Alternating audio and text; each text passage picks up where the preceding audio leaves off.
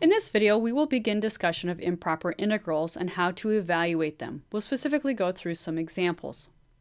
The definite integrals with which we have worked have all been integrals of function with finite domains, or have finite ranges, or have been bounded. There are cases in which we must integrate over an infinite interval. So for example, I might have y equals f of x, and I want to integrate from a to infinity of f of x dx, which could be interpreted as the area under this curve from a to infinity. Or maybe I want to integrate a function which tends toward infinity near a given input value. For example, suppose this is my function y equals g of x, and I want to integrate from d to e of g of x dx, which could be interpreted as the area under the curve on this interval. In this video, we will address how to handle these definite integrals using limits and determine if they converge to a finite value or if the definite integral diverges. A definite integral from a to b of f of x dx is improper if a is negative infinity or b is positive infinity or both, or there's a value c with c between a and b at which f of c is not defined and f of c gives an infinite discontinuity. In the first case, we have a type 1 improper integral. In the second case, we have a type 2 improper integrals. In this video, we will discuss how to handle both using limits. Improper integrals of the first kind occur when 1, infinity or negative infinity or both are limits of integration, and 2, the integrand f of x is continuous on the interval of integration. We see there are three types of type 1 improper integrals. The first kind, we integrate from d to infinity of f of x dx.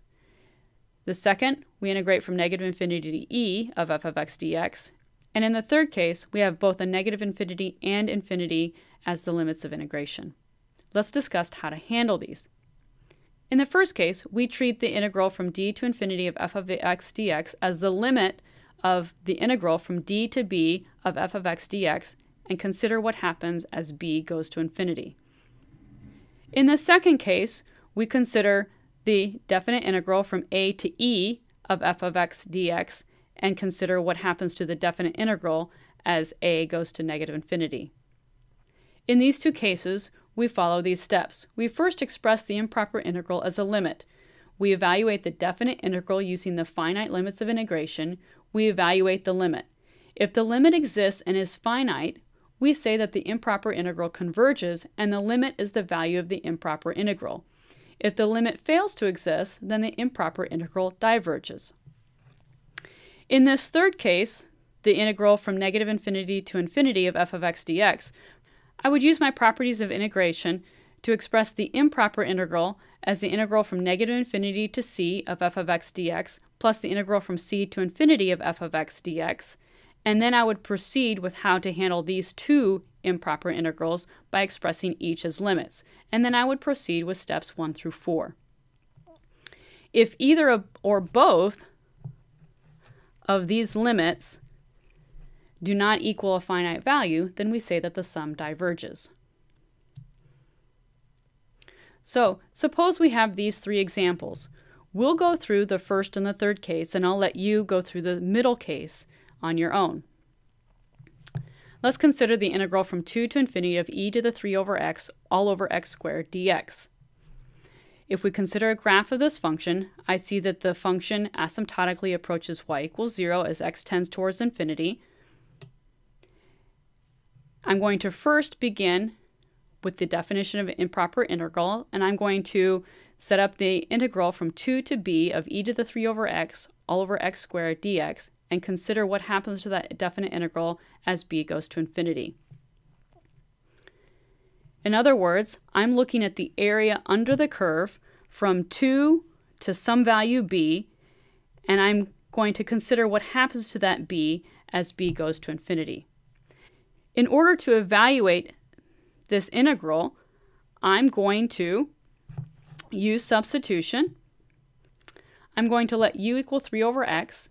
The derivative of u with respect to x is a negative 3 over x squared, and solving for 1 over x squared dx, I make the substitution in the integrand and I've got the integral of negative 1/3 e to the u du, and changing the limits of integration, I'm integrating from 3/2 to 3 over b, and I take the limit of the definite integral as b goes to infinity. An antiderivative is negative 1/3 e to the u. I evaluate it at my endpoints. Knowing that b goes to infinity, e to the 3 over b will get close to e to the 0. And so therefore, this improper integral takes a finite value of 1.16056. So the area under y equals 1 over x squared times e to the 3 over x on the half-closed interval from 2 to infinity is finite and equals 1.16056 square units. In other words, this improper integral converges to 1.16056. Let's consider another example. Let's look at the integral from negative infinity to infinity of r over the square root of r squared plus 9 dr. Our first step is that we must split the real number line at some value that we choose. In this case, let's let c equals 0, and so we will rewrite the improper integral as the sum of two improper integrals, namely the integral from negative infinity to 0 of r over the square root of r squared plus 9 dr, plus the integral from 0 to infinity of r divided by the square root of r squared plus 9 dr. I will proceed by evaluating two separate limits, so I'll rewrite this as the limit as a goes to negative infinity of the integral from a to 0 of r divided by the square root of r squared plus 9 dr, plus the limit as b goes to infinity of the integral from 0 to b of r divided by the square root of r squared plus 9 dr. Again, I can proceed with substitution since I see that under the radical, if I let u equal r squared plus 9, I have a form of its derivative in the numerator. So I'll let u equal r squared plus 9. Du will be 2r dr. Solving for r dr, I get 1/2 du. I can make the substitution in each integral and change the limits of integration, rewriting the integrand to be 1/2 times u to the negative 1/2 du. I integrate. I get the limit as a goes to negative infinity of u to the 1/2, evaluating from a squared plus 9 to 9, plus the limit as b goes to infinity of u to the 1/2, evaluating from 9 to b squared plus 9.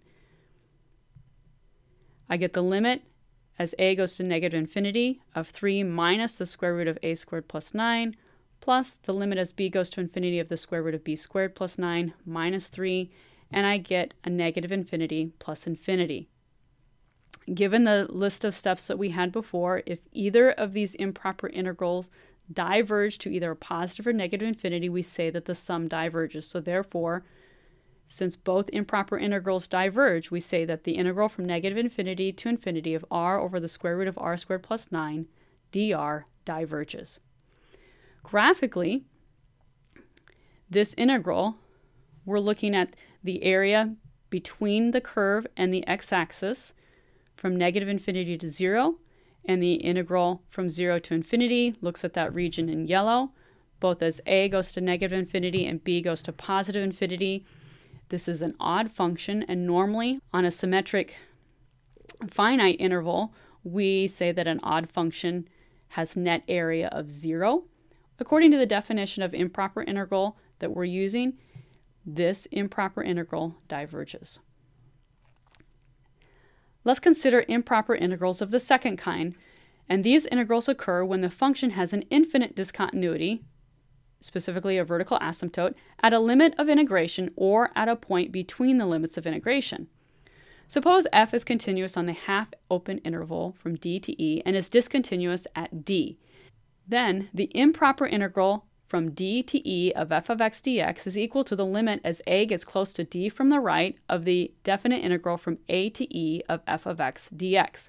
And we see that that definite integral can be represented as the area under the curve on that interval from a to e. Suppose f is continuous on the half-closed interval from d to e and discontinuous at e. Then the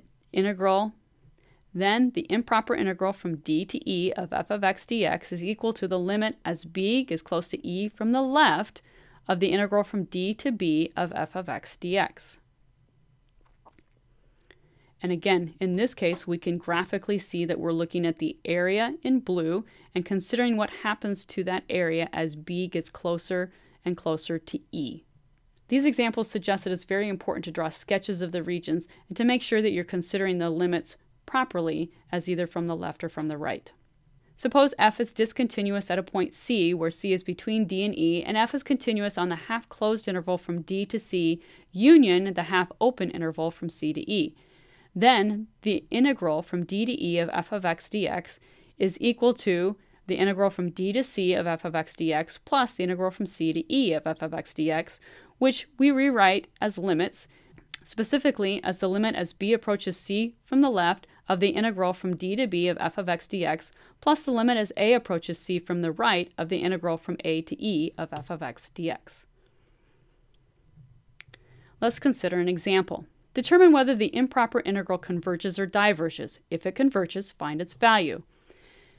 Let's look at the definite integral from 0 to pi over 2 of sine of x over the cube root of the cosine of x dx.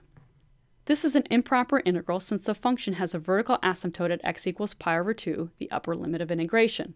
So we treat this using a limit, specifically the limit as b approaches pi over 2 from the left of the definite integral from 0 to b of the sine of x over the cube root of cosine of x dx. And we see it graphed here. We can proceed with substitution, specifically letting u equal the cosine of x. The derivative of u with respect to x is negative sine of x.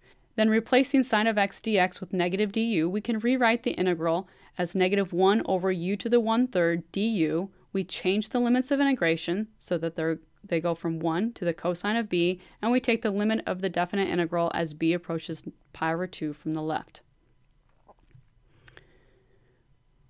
We get the limit as b gets close to pi over 2 from the left of the integral from 1 to the cosine of b of negative u to the negative 1/3 power du. We integrate.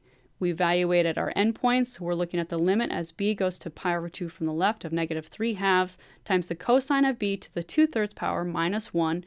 As b gets close to pi over 2 from the left, cosine of b gets close to 0, and we get that this improper integral converges to 3/2. Let's review the important ideas from this video. First, there are two types of improper integrals. Type 1 improper integrals have one of infinity or negative infinity or both as limits of integration. Type 2 improper integrals have an infinite discontinuity at one of its limits of integration or has an infinite discontinuity contained in the interval given by the bounds of the integral. An improper integral is defined to be a limit, and thus the improper integral's convergence to a value or divergence must be determined by evaluating a limit.